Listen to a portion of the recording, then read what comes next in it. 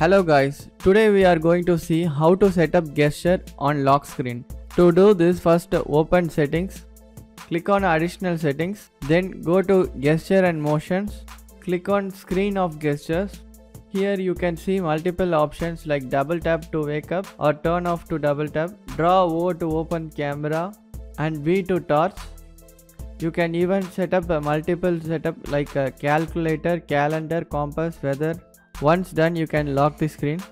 Now try the gesture in the lock screen. You can see the app is opened directly.